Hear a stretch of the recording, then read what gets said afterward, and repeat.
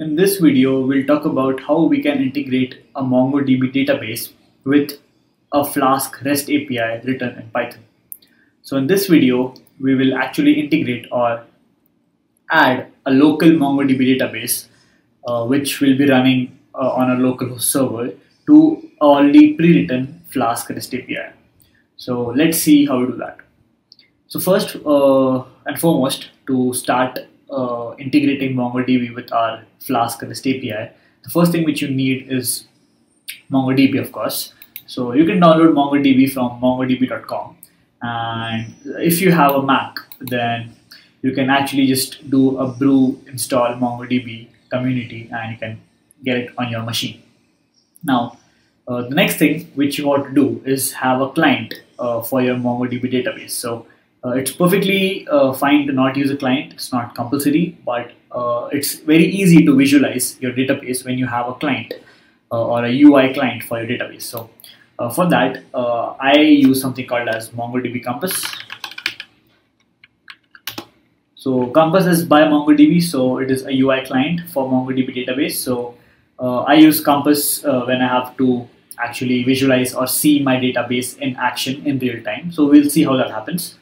And yeah, so once you have MongoDB and MongoDB Compass, you can get started to integrate your MongoDB database to a Flask REST API written in Python. So let's first run our MongoDB server before we start anything. So in Windows or Linux, there might be a different way to start your server. So you can just Google that. But for Mac, since I'm using a Mac and I have Homebrew, I'll be starting my MongoDB server using Homebrew. So let's do that now.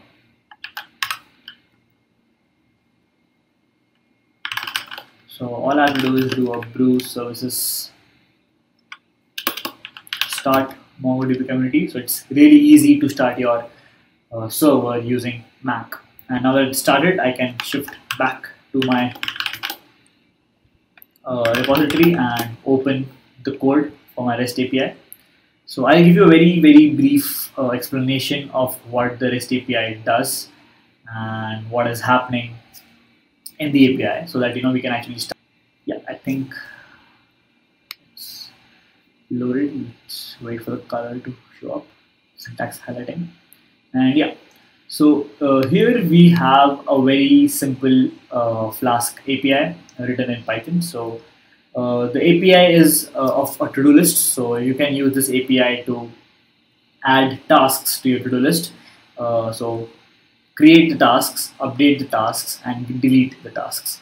So it is a CRUD API where you can get all the to-do list tasks that you have. You can post them, you can put or update them, and you can even delete them. But if you see in this piece of code, our only database is basically a Python dictionary here. So we're not using a concrete database here. We're just having a Python dictionary where we store our values, and the database gets completely, scraped or vanish after you close the server, and when you run it back again, you just have one in it. So we need something concrete, and let's see how we can use a MongoDB database to actually integrate with our to-do list API and develop a fully fledged REST API or a CRUD API. So MongoDB is a NoSQL database where your database or your values are stored in the form of a document. So we'll see what all of that means. And yeah, so let's start integrating MongoDB to our database. So to do that, the first thing which you need is something called as Flask Mongo Engine.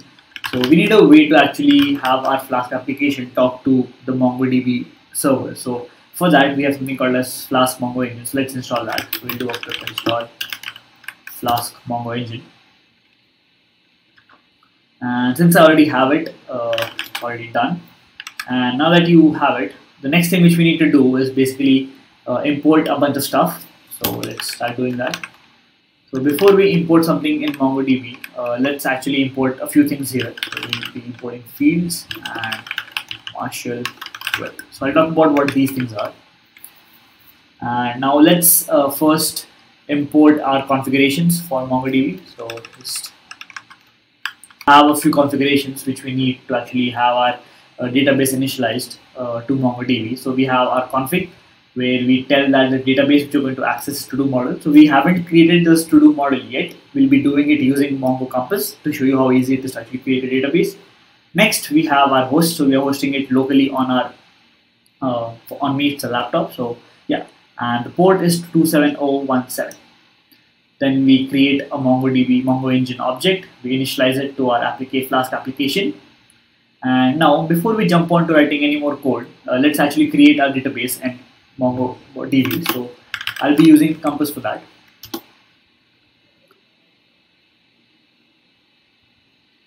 So let's just give it a minute to load.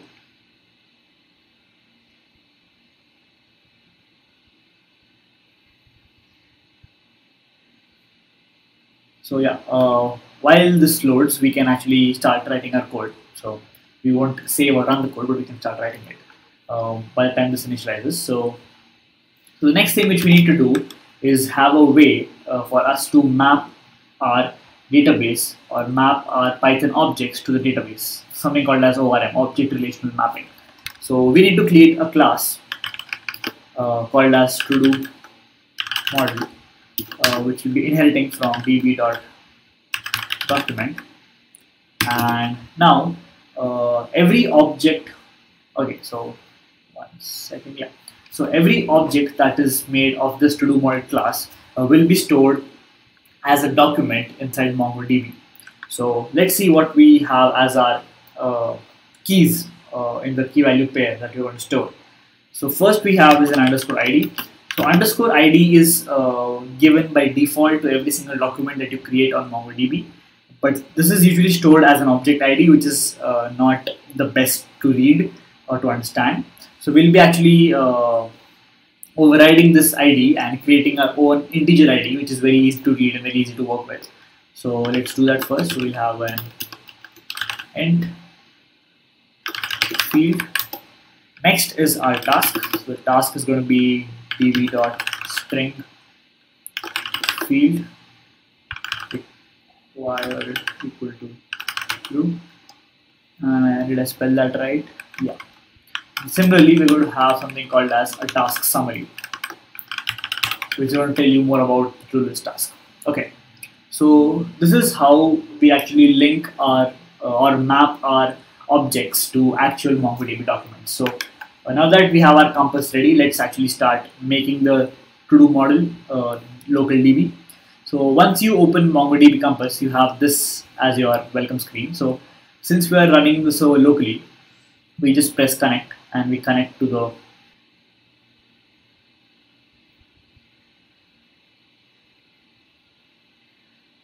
again this is okay. So we have a to-do model and we're going to name the collection as to-do model as well. Press or hit create database. And take some time, but it's worth it. So yeah, let's go inside our to-do models.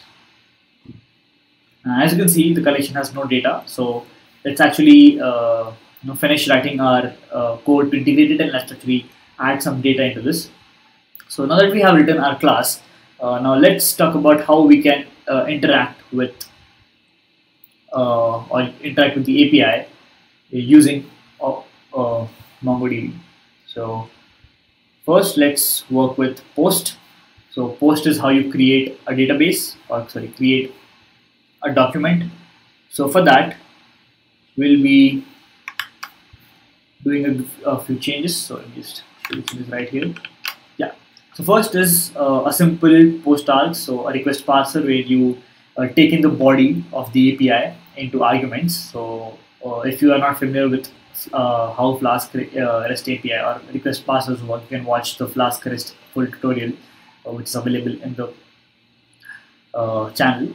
The next thing which we want to talk about is creating a to-do object. So we have a to-do model where we pass in the ID as a to-do ID, task as the arguments task, which will be in the body of the post request, and summary. And all we have to do is do a .save to actually save it in our database. And yeah, it's that easy.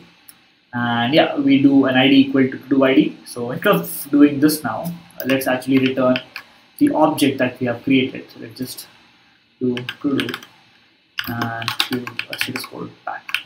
Yeah, this is how we write a post request to actually get some task from the user and saving it in our database. This is the model.save, object.save, that easy. Next is get. So get is basically how we get our task back from the server to the client. So for that, we just have task equal to to-do model.objects.get. So we get it by the ID because ID is unique. And if not task, there's no task, then we just abort and say that could not find task with that ID. Yeah, that is it. So it's as simple as doing a get call on the objects inside to-do model and getting the to-do ID, and we just have the task here. The next thing which we talk about is going to be put, or basically how we update our database or update our documents inside our database. So let's go through every single one of these now. Just update it here. And yeah, so again, we parse our arguments, get the arguments back, and then if the user wants to change the task, then we do a get on the to-do ID, and we just do a .update method call, and that's it. So we just do a method, update call, and we pass in the arguments that the user or the client wants to change. So for example, if I want to change only the task of the to-do list document, I just pass in the task arg, and if I want to change summary of the task, then I just pass a summary argument and change the summary directly with just one update command. So yeah, pretty simple, pretty straightforward, nothing complicated here. The next thing which we have is delete. So delete is how you delete the document inside MongoDB. So again, we do a to-do model.objects.get underscore ID, created by the ID, and call the delete function, and that's it. We delete our to-do list task. We just do something called as task deleted and send a 204, which is for delete. Great. So this is how you write basically or integrate MongoDB with Flask. It's pretty straightforward, nothing magical here. So we just have very simple APIs. So since we are using Flask Mongo engine, it makes it really easy for us to make CRUD applications. So we just do a get on to-do ID, get the task, return it, then do it again, make an object, do a .save to save it to the database, do an update, and do a delete. So pretty simple function calls which we have here to integrate our Flask API with MongoDB database. And now we just have to make a few changes here. So let me show you what those changes are. So we had imported fields and marshal with here, right? So now what are fields? So when we return something back to the client, as you can see, we are returning a task, right? And a task here is a to-do model object. So when we return a response back to this client, it has to be serializable or in a serializable format. And the most commonly used serializable format is JSON, which is JavaScript object notation. So we have to make sure that everything that we return is in serializable format. So that is where fields come into the picture. So we create something called as resource fields, where we have an ID, task, and summary. So whenever we return a to-do model object, we want it to look like this, and Flask helps us do that with something called as marshal with. So marshal with basically adds this set of rules, resource fields, to our methods, and whenever we have that as an annotation, whenever we return an object, it is converted into this form: ID, task, and summary. So this is how we actually use fields and marshal with, a pretty cool feature of Flask RESTful to actually return back our objects in a serializable format. So now that we have our Flask application ready, let's run this and see how this works. So to see whether it's working properly or not, we have Postman, which is going to help us send the request back to the server and see whether it's working or not. So let's run our server first. So we'll do a Python API.py. We have a server running, Let's see if we have created our to-do model. Yes, we have. And let's do a post to to-do/1. Give it a body. This is task 1. And the summary is also task 1. And send the request. Okay, so it doesn't show what you have sent, but when you see the database here, hit refresh, you can see that we've actually added our to-do list task into the database. And it's pretty easy, pretty straightforward to see how this works. So let's do it again. Let's add another one. So let's add task 2, do task 2 and somebody else task 2. Hit send. And now let's see our database again. Hit refresh, and as you can see, we have our task 2 in the MongoDB database as well. So yeah, this is how you integrate a MongoDB database with a Flask REST API, and you use MongoDB and MongoDB Compass as the UI client to actually visualize or see your database in action. So yeah, that was a tutorial on MongoDB integration with Flask. Thank you for watching, and I'll see you in the next one.